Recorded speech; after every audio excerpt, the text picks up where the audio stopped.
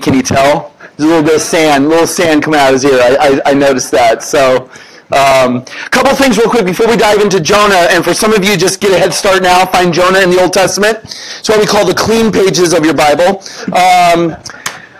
Couple of things. One is for our life groups. So we do two things throughout the year.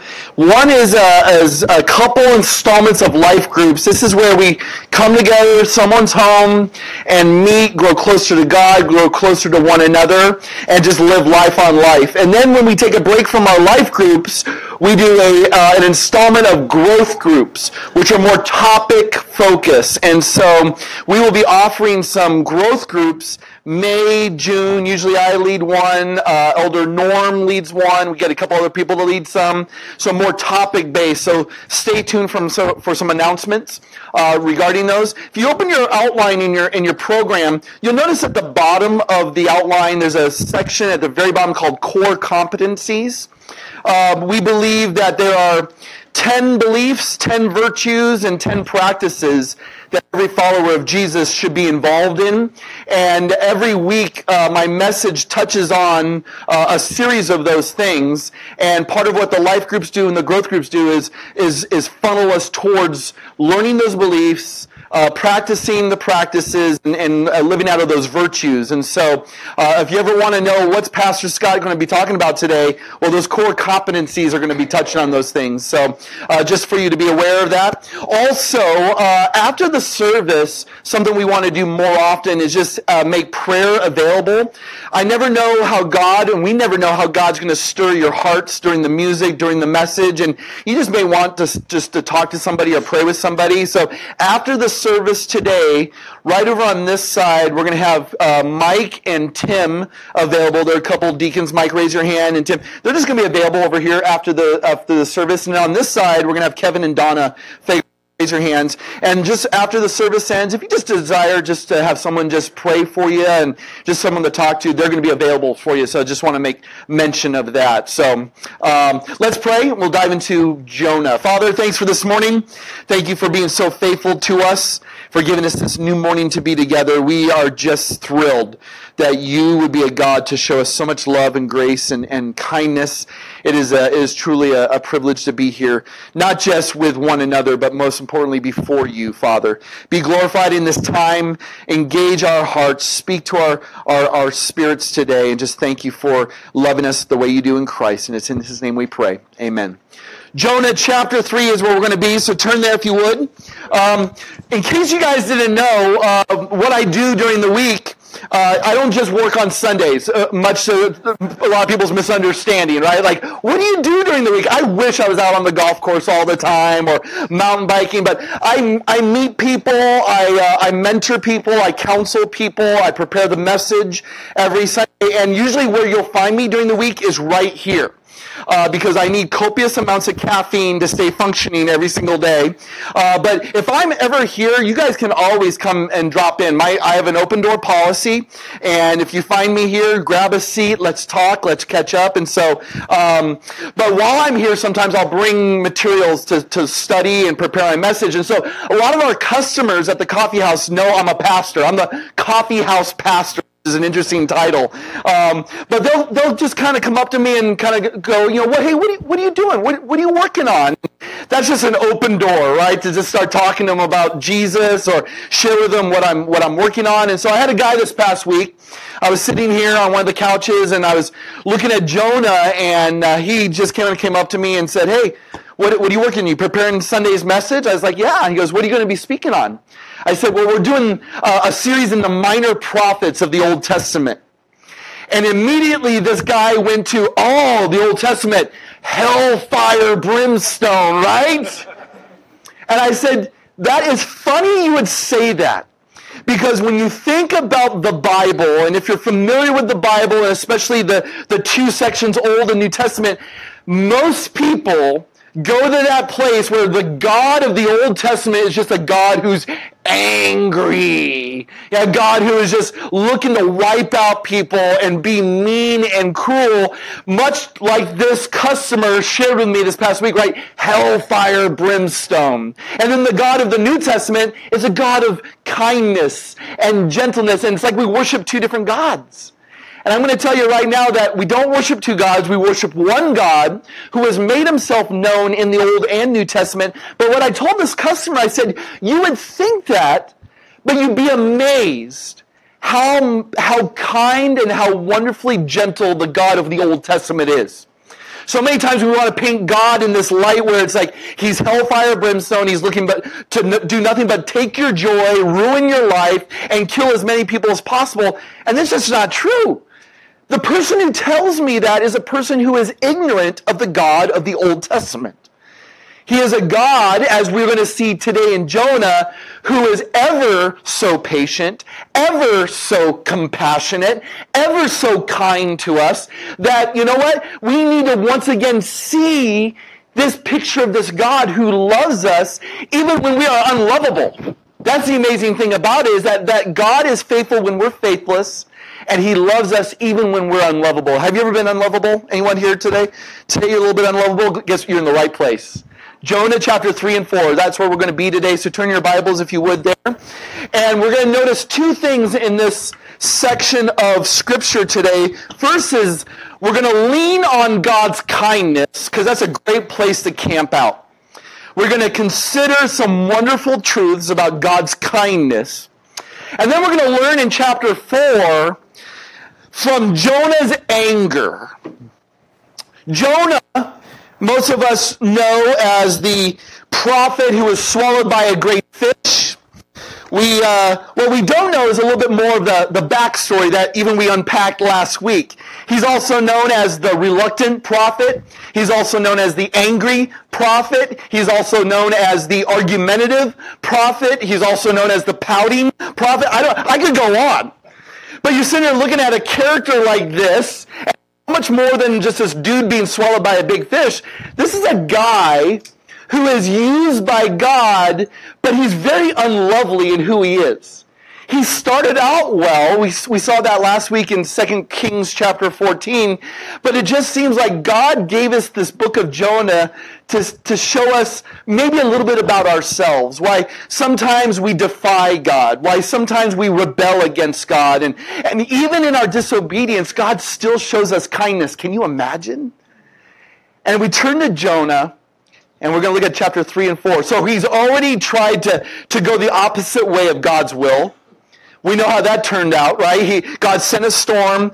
The sailors threw Jonah overboard. A great fish came and rescued Jonah at just the right minute. Chapter 2 is like the salvation prayer, like God praising God, Jonah praising God. And now we come to chapter 3, and you would think that Jonah learned his lesson.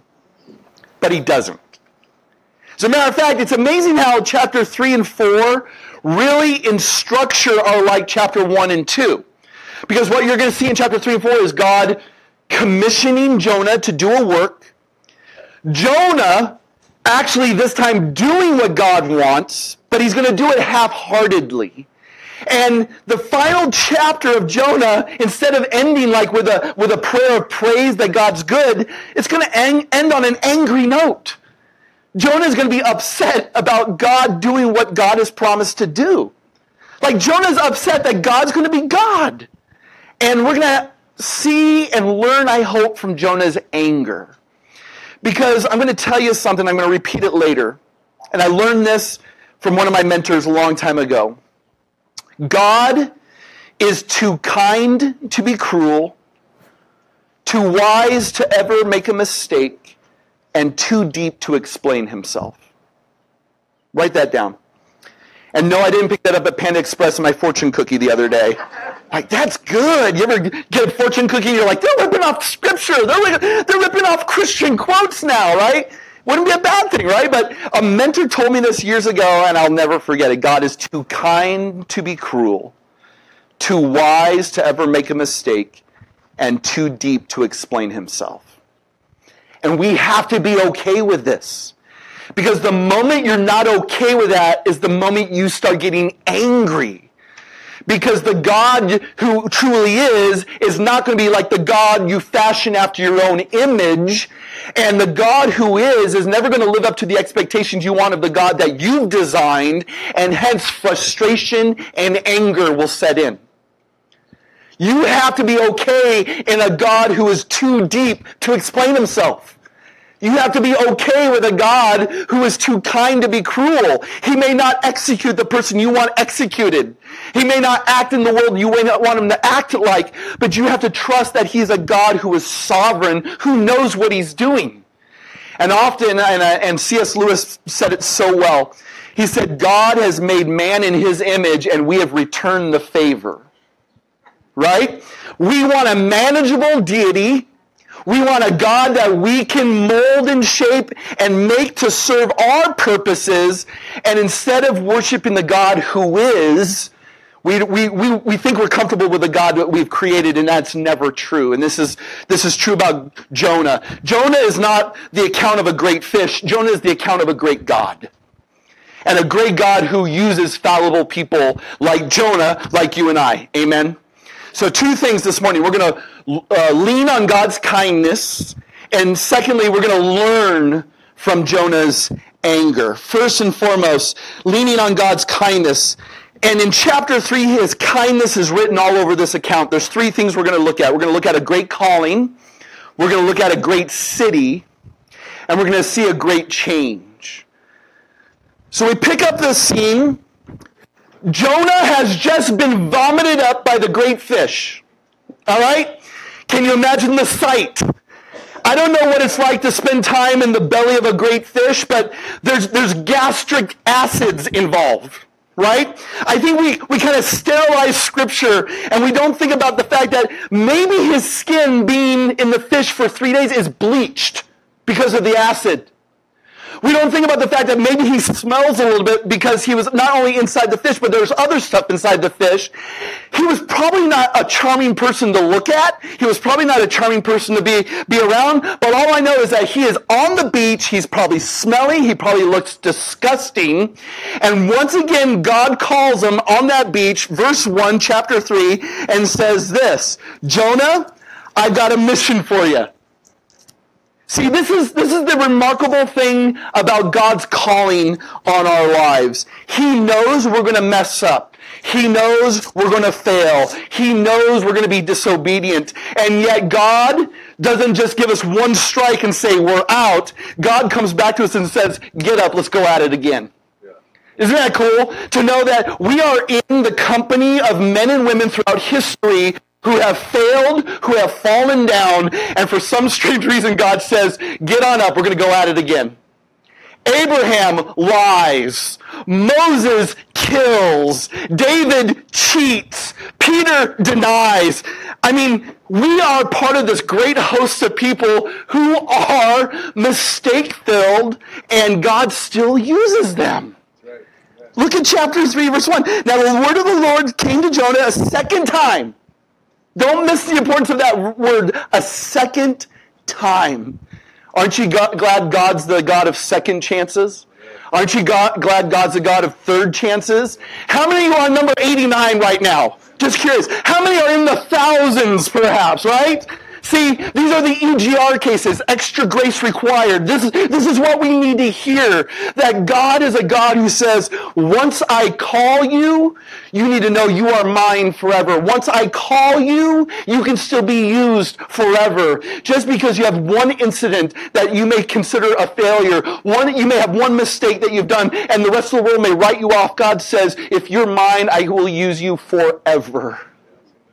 He's a God who restores. As someone who has not had a perfect record in ministry, and I have made mistakes, guess what? It is a comforting thing to know that God says, Scott, I can still use you. And you need to know that the world may kick you and scratch you and bite at you and want to keep you down, but there's a God who says, greater is he who is in you than he who is in the world. And there's no condemnation for those in Christ Jesus. Learn from your past, grow from your mistakes, learn the lessons God wants you to have, but never let your failures immobilize you for God's service. Amen. We're done. Let's go home, okay? God comes to Jonah and says, guess what? Jonah, I've got a mission for you, and it hasn't changed. Right? I called you in chapter 1, and you went the opposite direction, so let's try this again. Jonah, I want you to go to Nineveh, the great city, and proclaim to all the people there that which I'm going to tell you. I've got a message, and I want you to share it with this great city. So Jonah arose and went to Nineveh. Whew. Okay, we're starting on the right foot. Right? He's doing what God wants him to do. And I'm going to let me just say something so important here. God's work is so important. But you know what's more important than God's work? God's workers. Okay? God is more concerned about you than he is his work that he wants to do through you. Okay? He wants to know that you have a receptive heart. He wants to know that you have an obedient heart. He is a God who wants his workers to be everything that he wants them to be before they set up. The work is important, but the heart of the worker is that much more important. And you need to know that. When I talk to church leaders, when I meet with leadership here at Missio Day, and I mentor people here that are part of the team, my number one agenda item is, how are you doing? Not like, hey, Jacob, make sure you get that violinist for the band. It'd be cool to have a violin, wouldn't it? I didn't say accordion. I know the Lord. I know the difference between really good sound and bad sound. I don't meet with Ryan and be like, hey, Ryan, make sure next quarter we've got 50 small groups meeting. My concern is not about the work. My primary concern is about the worker. And you can ask these guys, Jacob, Ryan, we meet once a week. I want to know how they're doing. And I praise God, I got the chance to meet with my mentor this past week, 85-year-old pastor up in Scottsdale. We meet every few weeks, and I tell you what, his number one concern is my heart. And you know what he always asks me? Right now, Scott, what's discouraging you in ministry? Right now, Scott, what's encouraging you in ministry? He's not asking me like, hey, how many is your church running on Sundays? Because that is not important. This man knows that you can have successful ministry numbers, ABCs, attendance, buildings, cash. That does not matter. What matters is the heart of the worker. Amen? Jonah gets up, goes to Nineveh. We know it's about a 500-mile trip, so who knows? It may have taken him a month. We don't know. The writer of Jonah does not give us the details, but he goes and does what the Lord says. So here's a great calling to do the Lord's work, but never forsake your heart in doing the Lord's work. Be the person God wants you to be. And so he goes, and Nineveh, it says in verse 3, was an exceedingly great city, a 3 days walk. Now, I talked about this last week, and I'm going to tell you that it was a big metropolitan city.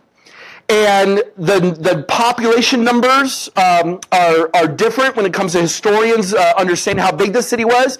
But what we can gather from what we know is that Jonah went throughout the city. He went to all the neighborhoods, all the districts, and it would take you 3 days to cover the entire place, to saturate it with the message of that God wanted Jonah to take. Verse 4.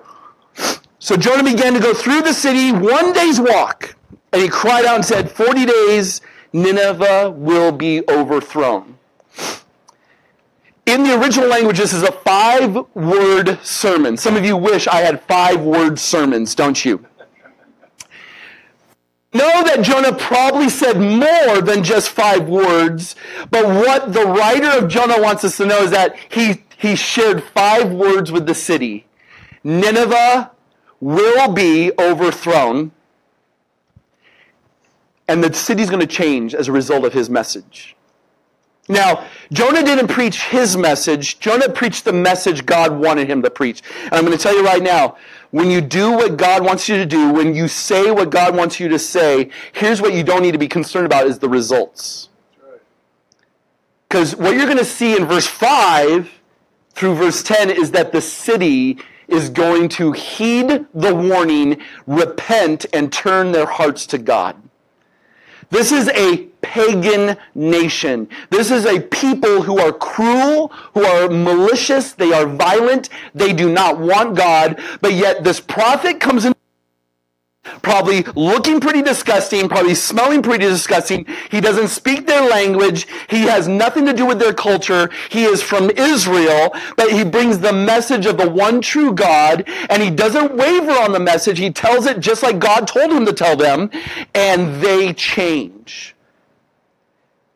First, what I want you to consider is this point of a great city. Notice throughout Jonah, Nineveh is called a great city. And I'm going to tell you that it wasn't a great city necessarily because of its size. It wasn't a great city because of its military prowess. I'm going to tell you that the reason God calls it a great city is because he loves people.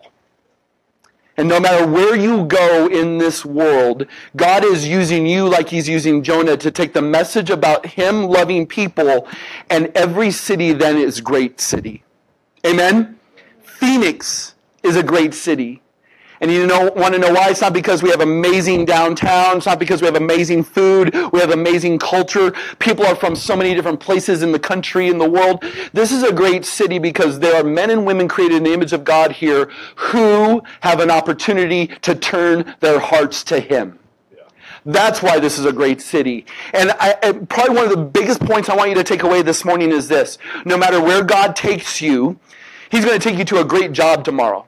And you want to know why that job's great? Not because of the pay scale, not because of your responsibilities. That job is great because you're going to rub elbows with somebody who doesn't know God yet, and you're going to be the very instrument that perhaps tells them about God. You're going to go to a great school tomorrow. You're going to live in a great neighborhood today. You're going to drive on great freeways. You want to know why? Not because structurally these are sound things, but because these are places where men and women exist who are ignorant of God and they need to hear about God. See, there's a great calling on our lives to live in a manner worthy of our calling in Christ Jesus, Ephesians chapter 4, verse 1. And God has us in great locations to share about an even greater God who loves them. Never forget the mission. God does not call us to go to church. He calls us to be the church. And your obedience to God, while it may not matter much right now, what matters more is what you do with what you know beyond this time and place right now. Am I preaching now? You better believe it. Because I'm going to share with you stories as I live my life, making myself available to people, whether it be the coffee house, whether it be my neighborhood, whether it be the grocery store, opportunities to share the love of God with people because we live in a great world that is created by a great God, and there are people that are inhabiting this planet that are worshiping falsely. They don't know God yet, and we want to redirect their hearts to the one God who is worthy of all adoration, praise, and worship. So there's a great calling, there's a great city, and notice the change, verse 5. And the people of Nineveh believed God, and they called a fast and put on sackcloth from the greatest to the least of them. And when the word of God reached the king, the highest courts, he arose from his throne, laid aside his robe, and covered himself with sackcloth and sat on ashes. Is that awesome? This is the most powerful man in the ancient Near East at this time. And he hears the message of God's impending judgment, and he lays aside any symbolism of his regality, and he sits upon ashes, clothed now with sackcloth. Itchy, hard fabric as a symbol of brokenness and repentance. You don't think God can work? Even through a reluctant prophet? Even with a man whose heart isn't entirely wholly buying into what God wants? He still does it. And look what happens. So never think about you got to be the perfect person at the perfect time in the perfect place to do God's work. Amen? God can use even an ass like he does in the Bible, all right? And that's many of us sometimes. Amen? So he goes to this place and he does an incredible work. Because he sees the need all around him. He may not buy into how God wants going to work. Because Nineveh, this region where Jonah's, these are Israel's enemies. These are a vicious people. These are the last people that Jonah wants to go visit. But he does it anyways, however reluctantly, and God begins to work. I'm going to tell you something, there is need all around us, and it doesn't matter if you're talking to the king or you're talking to the lowest servant. People need Jesus. People need to be delivered. They need to be rescued. I was impacted by a documentary that I watched several months ago. It actually won an Academy Award this past Oscar season, called The White Helmets. Raise your hand if you've seen it. Not? If you haven't seen it, watch it today. Best 45 minutes of your I'm going to say probably of the year. Syrian civilian team of men who are living in Aleppo, where there's frequent bombing going on in their city.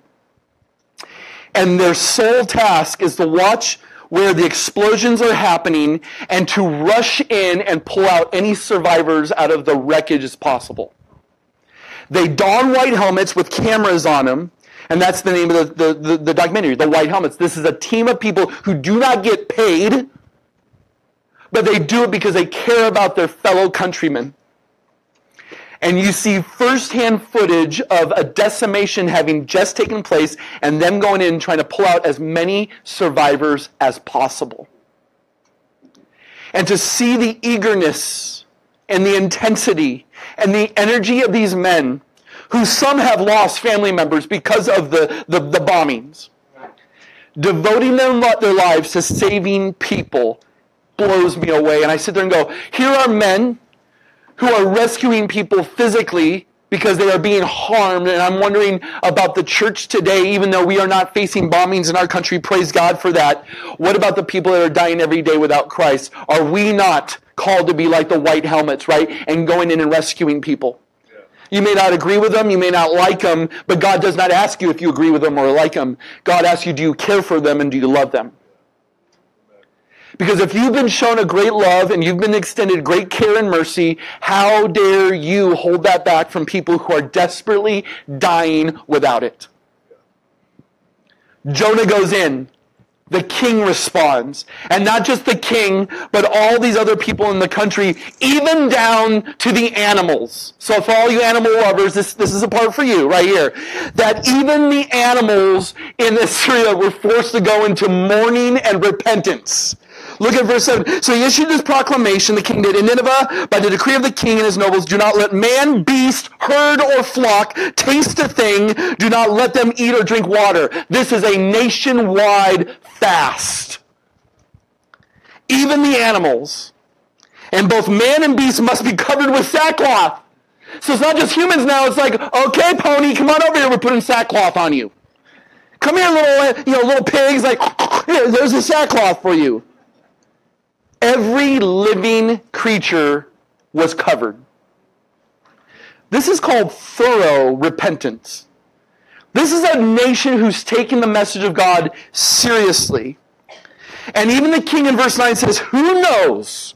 God may turn and relent and withdraw his burning anger so that we will not perish. He's like, I'm not going to take a chance. I'm going to heed the message of Jonah. We're going to turn our hearts to God. In verse 10, when God saw their deeds, that they turned from their wicked way, then God relented concerning the calamity which he had declared he would bring upon them, and he did not do it.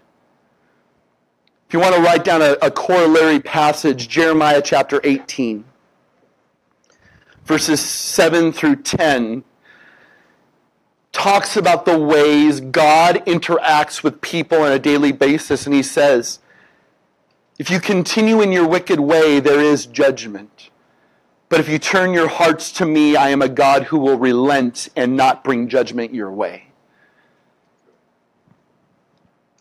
This is why Jesus in Matthew says, the people of Nineveh will be a constant, consistent witness of the judgment of God, that these people's hearts were broken because God says, I will bring judgment unless you turn your hearts to me. They turned their hearts to God and they were spared. And Jesus says, just like those people turned, you need to look to Jesus. He says, look to me, who like Jonah would be in the grave 3 days, 3 nights. but I will be your refuge. I will be your salvation. And Jesus says the people of Nineveh will stand as a witness against you if you continue in your erring ways. Isn't that amazing? The people of Nineveh changed. God used a reluctant prophet to change the course of their lives. Awesome.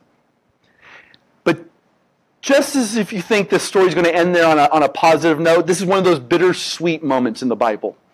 You guys know about my bittersweet interest in movies? The movies I love don't always have to end on a good note. My wife hates it. She's like, I hope this ends well. And when it doesn't, she's like, I'm going to bed. And it's like the silent treatment for 24 hours. Like, life sometimes doesn't work out that well, right? On a day-to-day basis, you're not always going to bed like, man, it was just such an awesome day filled with roses and wine and yellow brick roads and this and that. It's not always like this. The prophet Jonah ends on a downer note. Because here's a man who's angry at God. He's not celebrating the change in the city. He's not rejoicing over the fact that there were those who were lost who have now been found. There were those blind that now see. He begins to have a little pity party because he's so in love, not with the city, but himself. And he gets angry. Look at verse 1, chapter 4. And it greatly displeased Jonah, and he became angry. I mean, Luke 15 says when one person turns from their wicked ways to God, there's a party in heaven. Here are thousands upon thousands of people who turn from their wicked ways to God, and here's the prophet angry. There is so much self-love. There is so much selfishness in this man's heart that he cannot see a time to rejoice because things haven't worked out his way. Do you know people like that? Let's keep it at knowing people like that and not admitting we're the kind of people like that. That's safe, isn't it? Like, when things don't go our way, we get ticked.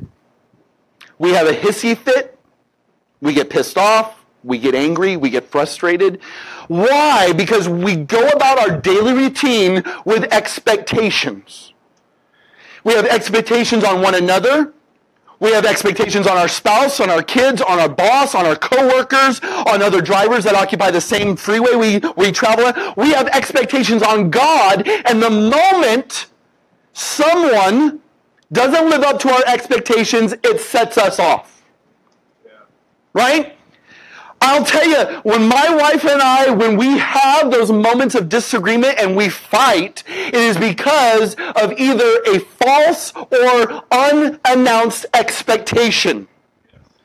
All of a sudden I know, my wife's got a little bit of craw on her and she's like, picking on me about something. I'm like, what's going on here? Well, you didn't do this. And I go, I didn't know I was supposed to.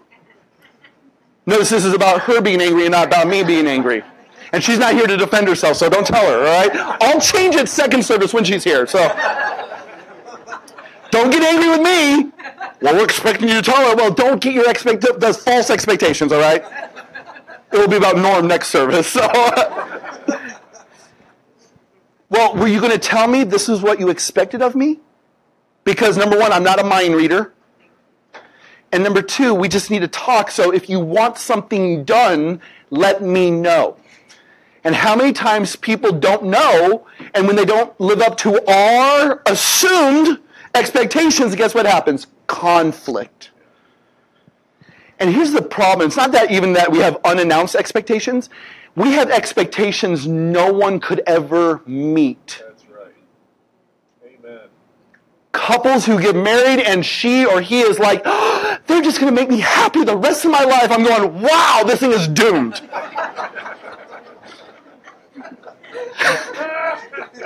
I'm going to marry you because you're going to bring me nonstop happiness. Wow. Are you marrying somebody who farts rainbows and I want to meet this kind of person that's going to make you infinitely happy forever.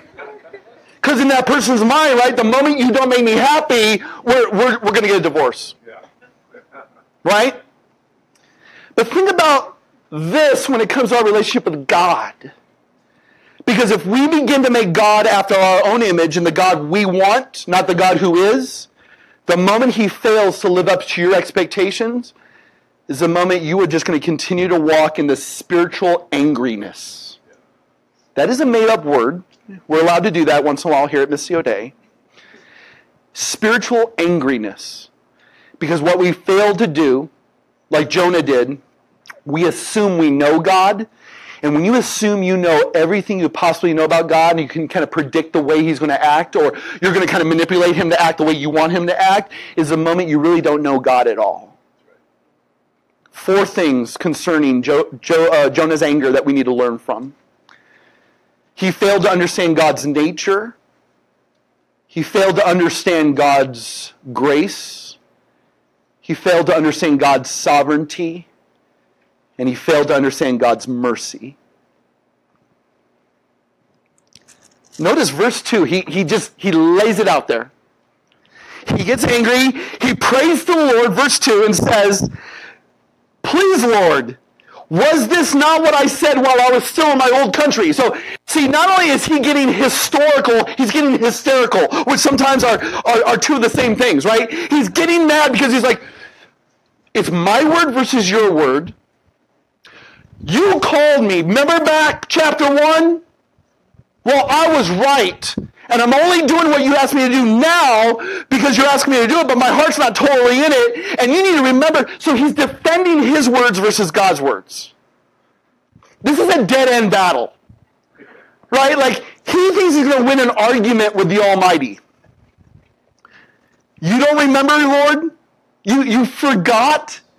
Verse 2. He says, therefore, in order to forestall this, you being kind to people, because here's really what Jonah's thinking. Like, you know what? I went and I told them you were going to bring judgment unless they turned to you. And I ultimately did not want them to turn to you because guess what? I like the privileges you give me and I don't want to share those privileges with anybody else. Totally selfish. And I knew how you would treat them and I didn't want them to have what I have. So therefore I went the other way. But I know, and he says, and here's where his confession comes in of knowing the nature of God. I know that you are a gracious and compassionate God who is slow to anger and abundant in loving kindness and one who relents concerning calamity. Can I tell you, that is such a true theological statement. But simply because it's a true theological statement doesn't mean it's coming from a true worshipful heart. There are people who can quote the Nicene Creed. There are people who can quote the Westminster Shorter Catechism. There are people that can quote different theological positions. But I'll tell you what, there are people that are so heady when it comes to the things of God that their heart is detached from it and they don't live out what they say they believe. Do not be those kind of people. Do not be the people who walk around in spiritual snobbery and go, well, I know Jesus, and I know the scriptures, and I only go to Christian films, and I only listen to Christian music, and I know a lot about God. But they don't show love to a person who is desperate need of salvation in Jesus.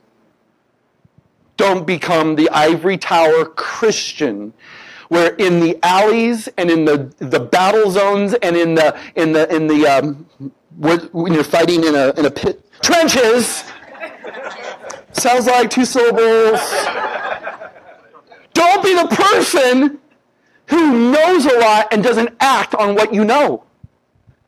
You are no better than the person in Matthew 7 that stands before God and says, did we not do these things? And he says, depart from me, I never knew you. Because it doesn't matter how much you know, knowledge puffs up, but it is love that edifies. Jonah thought he knew all about God. He thought he knew how God would act. He thought he knew how God, because these people were evil, there's no way they could ever turn to God. He had already written them off. And yet he didn't understand God's nature. That God is powerful enough to turn the most wicked human heart into soft, pliable putty, that person who once hated him now loves him. Yep. He did it to me. And for some of you, he did in your life. And you know where you came from. You knew the kind of person you were. And only by the grace of God did he step in and do something phenomenal in your life. Amen? Do not get to the place where you think you got God figured out. Because that's the moment I sit there and go, you know nothing about God. It will take eternity to plumb the depths of God's nature. People go, what are we going to do for forever in eternity in heaven with God? Because there's only so many songs I can play on the harp, and there's only so many places I can fly with my little angel's wings, right? It will take eternity to plumb the depths of God, and just when you think you've done it, you've only scratched the surface. Amen? He failed to understand God's grace. Verse 3, therefore, O Lord, please take my life. Death is better than life. Like he's like, I'm so miserable. I'm so discouraged. Like, just take me out of this world. And notice how kind God is. Like, if I was God, and thank goodness I'm not, I'd be like, fine. Right? Let's just take you out. Like, that's what you want? Fine. Have attitude. I'm going to take you out. But instead, look at verse 4. And the Lord said, do you have good reason to be angry? Like, stop right there, because not only is God going to ask Jonah this question this one time, he's going to ask it again in a few more verses. Just stop, and do you really have any reason to be angry? And I'm going to tell you right now that this is probably one of the most simple tests of character for any man or woman. Let me follow up with a couple other questions. What makes you happy? Write that down. What makes you happy?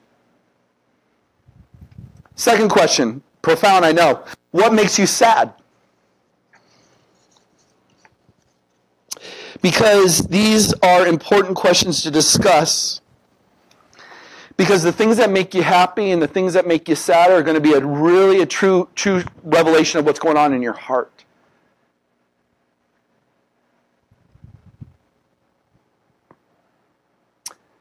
Do you have a right to be angry? Jonah, I have saved you.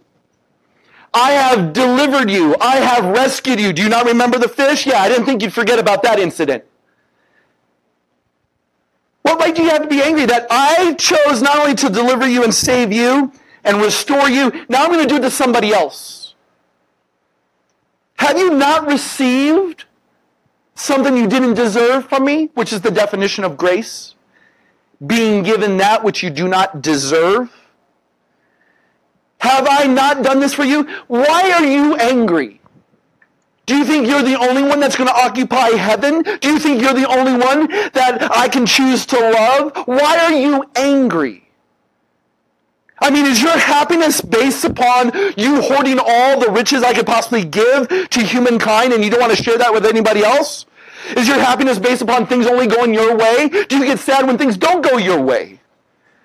Do you get sad that I choose to love your enemy? Because guess what? Have you failed to forget that you were once my enemy too? Why are you angry?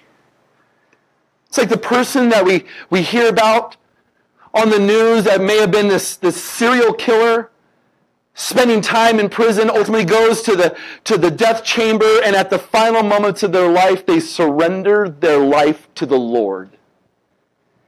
And we sit there and go, whoa! They killed 20 people! They lived a life of total wickedness. And they think they could, on their final moments, love Jesus? No way! And then I say, Yahweh. You guys knew that was coming, right? It's a little softball there for you. Because I'll tell you what. I sit there and go, I'm angry. Because guess what? I'm choosing to live my life as best as I can for the glory of God. And what do I get for it? And this person can live a heinous life of wickedness and in the last moments turn and God's going to accept them. And God says, calm down, Morgan. Yes, I will love them. Why do we get angry? Because God doesn't live up to our expectations? Why do we get angry? Because we're keeping tabs on our performance, and when someone doesn't match our performance at the level we think they should live up to, that God's going to extend them the same grace that we've received. You're like, no, like God's got to have favorites, right? Like, look at me, God, am I not your favorite? And God says, anyone who believes in Jesus is my favorite. Whether you believe at the first hour or whether you believe at the 11th hour. See, we need to just stop and go, what makes us happy? Is it having health? Is it being married? Is it having a car that runs? Is it having a good job? Is it having 3 vacations a year? What makes you happy? What makes you sad? Because I'm going to tell you something. There's this guy named Job who in a moment had 1,100 livestock taken from him, 7 sons taken from him, 3 daughters taken from him. And what does he do? He falls on the ground and worships and says, the Lord gives and the Lord takes away. Yeah, that's the shut up moment. Right? Like God says, what do you have to be pissed off about? You have me. Is that not enough? Because we want God and plus something. God, I'll be happy if you've saved my wretched heart from hell and have fill in the blank. As if saving you from hell is not enough. Job has it. Jonah is learning it, we hope. The Bible never tells us if he gets it. You'll have to ask him in heaven one day, because guess what? He is in heaven. If you get upset about that, we got to go back to this conversation again. What makes you happy? Is it seeing Jonah there? What makes you sad? Seeing Jonah in heaven? God's grace is a gift to you. In the moment you think you've earned it and deserved it, you do not understand grace. But the moment you get it is the moment when you show unlimited grace to every single person you come in contact with, and even those who don't come in contact with. Because if you read the news tomorrow that ISIS all have turned their hearts to Jesus, how would your heart respond? Yeah, these are the men who are chopping off the heads of Christians. And some of you are like, oh, don't remind me, I'm so angry at them. But if all of a sudden overnight God brought revival among ISIS, and you woke up and it says, ISIS has turned their hearts to Jesus, how would you respond to that? Or would you sit there and go, God, I knew you would do that, I'm mad! They deserve to die! Well, so did you.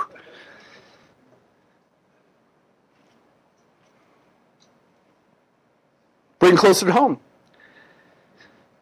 Donald Trump decides to turn his heart to Jesus. Some of you, are you rejoicing? Hillary Clinton decides to turn her heart to Jesus. Yeah.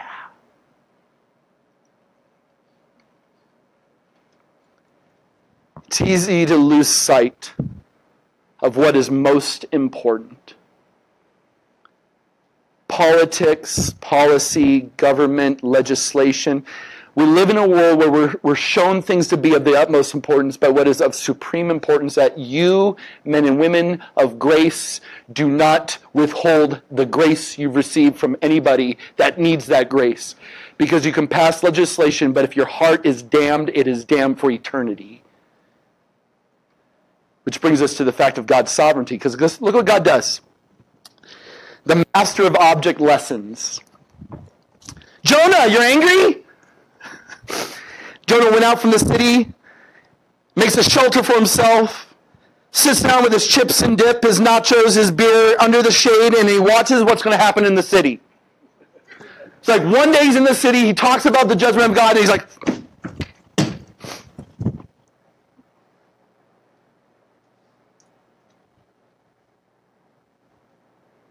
all of a sudden, he's hearing cries and mourning, and the more people love God, the more anger builds up in him. Odd picture, I know. And all of a sudden, verse 6, God appoints a plant to grow up over Jonah, to be a shade over his head, to deliver him from his discomfort. Because guess what? It's the Middle East. It's hot. It's like Phoenix, right? And it's like, where's the shade? God sees him in his discomfort and provides a giant plant to grow up. And Jonah was extremely happy about the plant. Finally, we have a happy prophet. No more pouting prophet. Now he's happy. Why? Because his discomfort has been taken away. See, the discomfort was taken away by sea, the fish. Now the discomfort is taken away by the land. God grows this plant instantaneous. And it's not even like Jonah's sitting there going, how did you do that, Lord? Like all of a sudden, whoosh.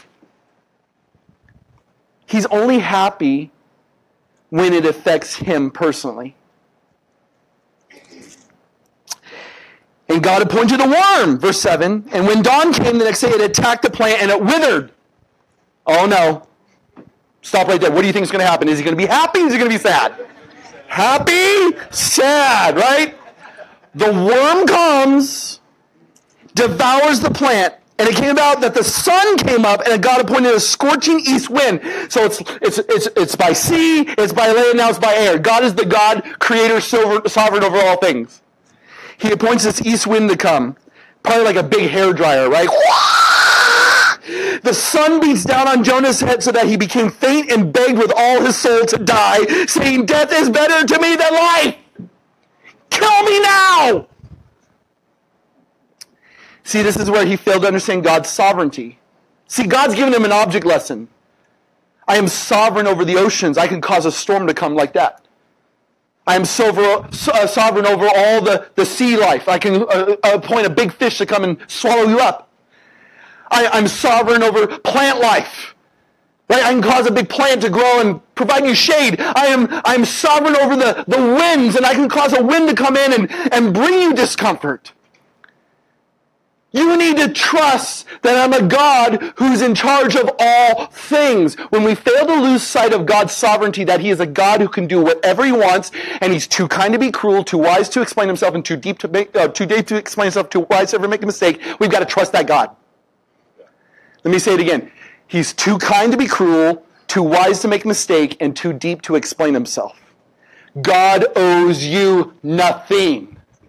Can I go international? God owes you nada. Amen? And yet he's once again hasn't learned the lesson of God's nature, God's grace, God's sovereignty. God won't act the way you want him to act. If you expect him to do what you want him to do, he will never meet those expectations and you will be angry. Or you can choose to embrace him who is the Lord God of heaven and earth and will do whatever he does, and whatever he does is for his glory. And you need to trust that. Because the last point is so key. He failed to understand God's mercy. The difference between grace and mercy is grace is being given that which you don't deserve. God sees you in your misery, and he sees you in your discomfort, and he gives you that which you don't deserve. Mercy is like the mother who cares for a child. It knows that the condition of the recipient of love can't do anything for themselves, and that's where God's merciful. Because look what he says in verse 9, and God said to Jonah, do you have a good reason to be angry about the plant? Again, back to the question that yet Jonah has not answered. He said, I have good reason to be angry, even to death. Like, give him props for being at least honest. Yeah, I'm angry. And then verse 10, another divine shut up moment. Only 2 books in the Bible end with a question, Jonah and Nahum. Both have to do with the people of Nineveh. Look at verse 10 and 11. And the Lord said, you had compassion on the plant, for which you did not work, which you did not cause to grow, came up overnight, and it perished overnight. You are concerned about the plant, an amoral object. And you had concern about it, and you had nothing to do with it. And I have chosen to have compassion on Nineveh, the great city in which there are more than 120,000 persons who do not know the difference between their right and left hand, as well as many animals. Divine mic drop. Boom. You care for something that doesn't matter in time and eternity. And you're angry because I'm caring for those that will live for eternity, that I've shown compassion on them. And you want to know why I've shown mercy to them? Because there are people there who are ignorant of me. That's what they don't know the difference between their right hand and their left. They may make good decisions, but they're not good decisions when it comes to an eternal factor, when it comes to a God-honoring factor. We live in a world where people are making dumb decisions. Would you not agree? There are many qualifiers for the Darwin of the Year award every single day that we sit there and go, please God, eliminate them. But there are people that make the decisions. Why? Because they don't have God.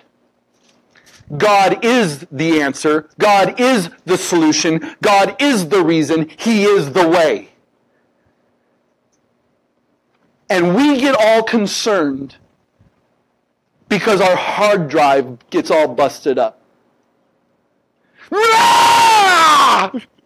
And God says, really? Take that energy and channel it towards people. Hard drives come and go. Amen? You get upset because you blow a tire. Right? That's how I express anger. I don't know how you do it. You're like more manly or more high pitched. I don't know. I'm like, rah!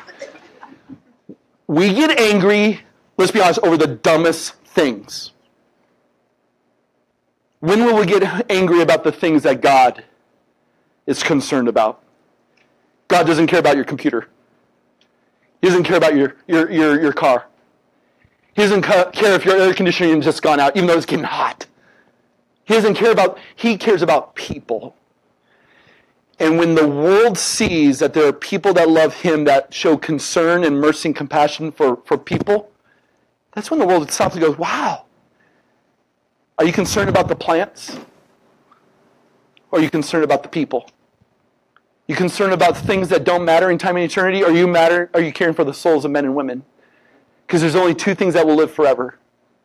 The Word of God and the souls of men and women. That's it. Interesting, isn't it? Jonah. And you thought it was just about a big fish. There's so much more here. God has the first word in Jonah. He has the last word in Jonah. Because He's a God who says, turn from your ways and love me. Because in the end, you have no reason to boast about your beginning, and you have no reason to boast about your end.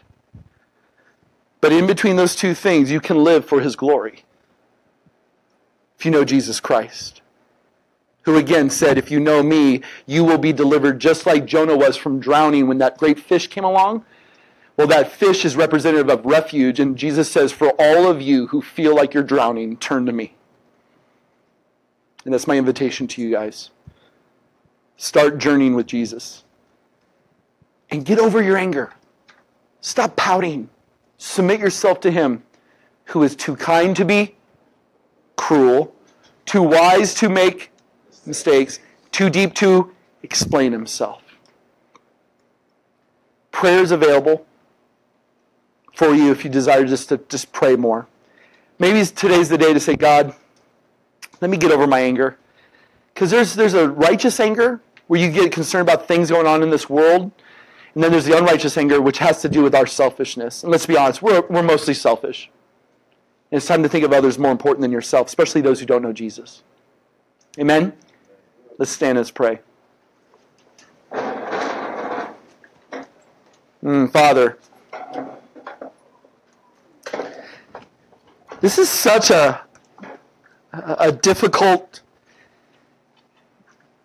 book to wrestle with. Lord, you've given us this account of Jonah, and I know in my own heart it's exposed a lot. Not that I'm just like this always angry individual, you know that, but there are little things that just tick me off, and I just sit there and go, God, help me to live more with the grace and live out of the mercy I've received from you, to accept your sovereign dealings in this world, to be obedient to your call on my life, to love all people without prejudice, to be the one who just says, I've been loved with a great love, now I want to give that love to you. And not just to do it, but to do it wholeheartedly, Father. Forgive us for the ways we have had our pity parties and our woe is me sessions, and help us to be restored and come back to that place where it is a great thing to be loved by you and to share that love with others. Renew in us a clean heart. Set us on a path that leads to your glory and your honor and praise. Thank you for the lessons. Continue to apply them to our hearts and our minds so that we may live in a manner worthy of our calling in Christ Jesus. And we pray this in His name. Amen. Thanks, you guys. Have a great day. May the Lord bless you and keep you. May the Lord continue to lift His face towards you and give His grace, peace forever and ever. Amen. Prayer over here if you need it. God bless you guys. See you soon.